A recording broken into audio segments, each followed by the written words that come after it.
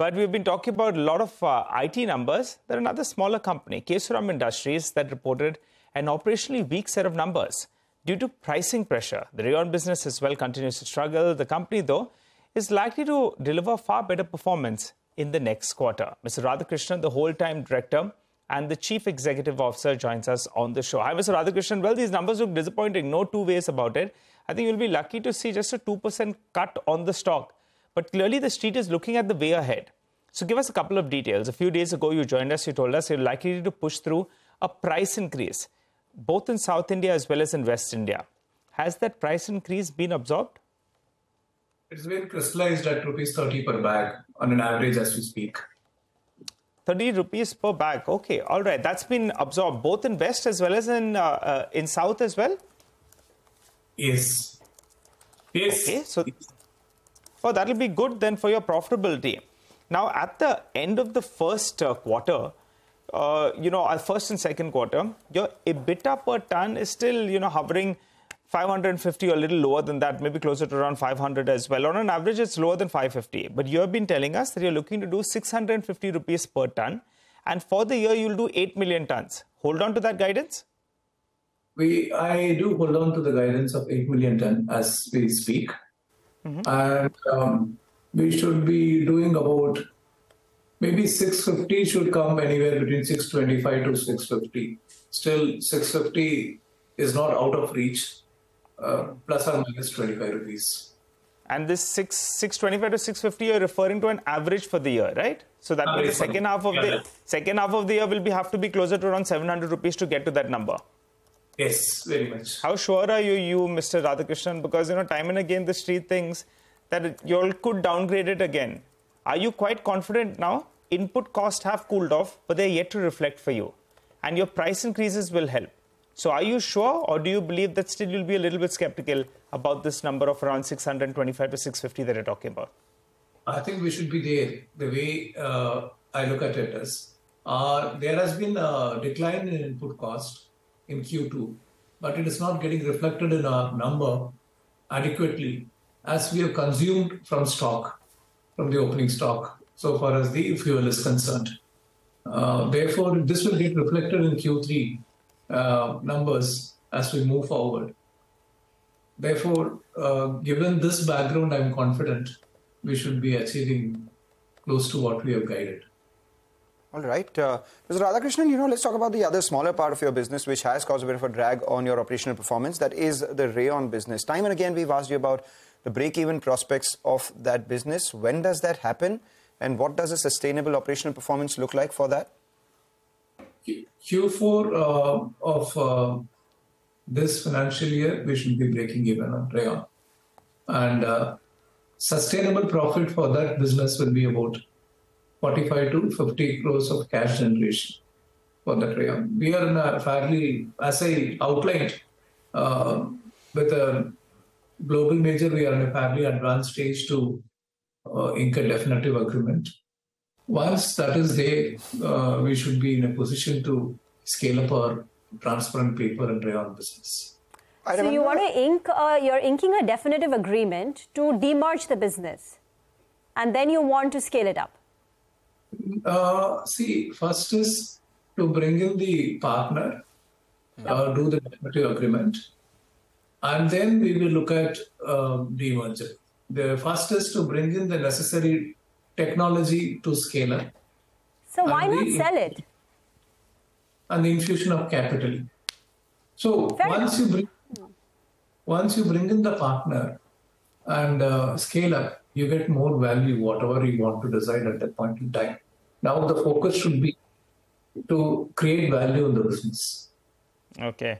As Reema said, why not sell it? But you seem to be keen on running it. So we'll let you run it. Instead of demerging it, getting a partner, ramping it up, a better option. And the stock market will be very happy if you do it. But you want to run that business, so we take your point and you'll break even by Q4. So we'll hold you on that number. The biggest problem for you is debt. And time and again, you've said that, you're close to refinancing. Maybe there'll be some debt repayment. Now, give us two points. One, by when will you refinance? Is Q3 the time, sometime during the quarter, that you'll refinance the debt? Point number one. And also, I think you've repaid some part debt, or you had some small 30-40 crores of repayment that were due. Did you do that? Why exactly is this finance cost higher? So what we have done is we have repaid whatever is coming up for November.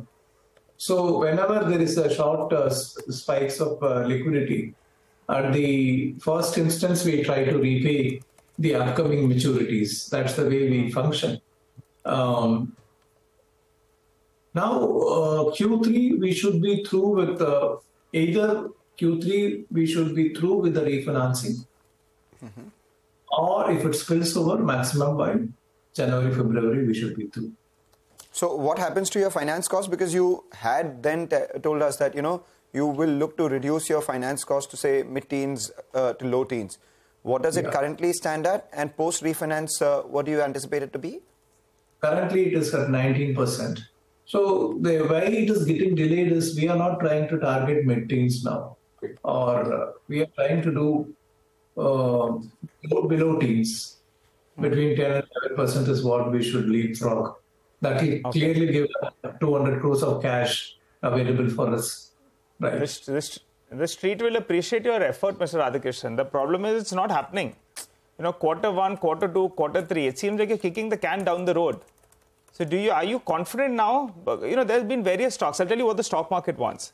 They want to see some kind of equity raise maybe to repay some debt. It'll give further confidence to the person who's going to be refinancing this debt as well. Are any of those two on, and could you be sure about it? Good things take time, Nigel. So this will happen, right? Yeah, but every time... Yeah. No, we understand that good things do take time, but every time there is a good thing promised, then you look for a better thing and kick the can further down the road. Earlier it was mid-teens, then it was low teens, and now you're looking at high single digit, but you'd rather pay low teens now than pay high teens for the next 3 quarters, right? In anticipation of coming at high single digits. Just wanted to understand your thought process here, sir. Yeah, we have come a long way. We have been perseverant in our efforts. If you look at Kesoram balance sheet, 5,000 crore debt to 1,800 crore. That's where we have come. So we are absolutely confident it has paid off whatever we have done to bringing down the debt level to substantially lower levels. The only problem is the high rate of financing. We will definitely do that by this financial year. And I have clearly stated the quickest way to bring down is to bring in equity. What it takes us to bring in equity, we will bring into the balance sheet. That will be my endeavor as a holding director in this organization. So refinancing in the next 2 quarters and bringing in some equity as well is on the cards. Could it be a rights? Could it be a preference issue? What will it be? Whatever it takes, whatever form it takes to bring in equity into this balance sheet. But you're looking to raise equity. You're looking to raise some equity. Absolutely. We should. Only thing I have to take it past the board once the contours are finalized. So we will definitely have once it is finalized and approved by the board. Okay. Thanks a lot for joining in, Mr. Radhakrishnan. We're going to hold you to all these numbers, and hopefully next time around the goalpost doesn't shift. So you're looking at volumes of 8 million tons. The EBITDA per ton, well, that will have to move to close to around 700 rupees per ton for the second half, refinancing the debt, maybe raising some equity as well, and breaking even by the 4th quarter in the rayon business. Thanks so much for joining in. Plenty of promise. Now, delivery is the only thing the street will look forward to.